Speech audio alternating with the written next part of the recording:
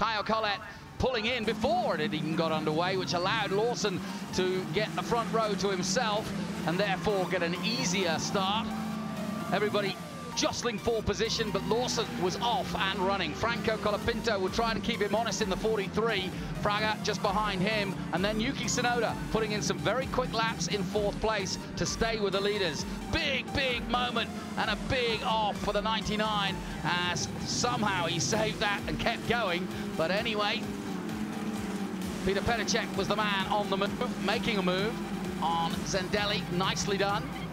Then a problem for Jackson Walls and some sort of suspension issue. You can see the right rear with a problem. He came in, pulled in.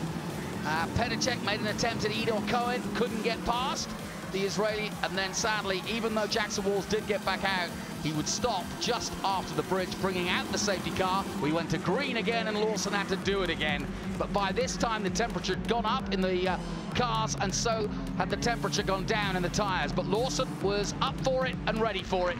And even though he slipped and slide a little bit in the opening return to the laps, Petacek finally making his move and then getting in trouble over the bridge, but it was no problems for this man. A bridge not too far for this man, Liam Lawson, as he takes victory at Highlands yet again, and yet again he leads the championship after the first round.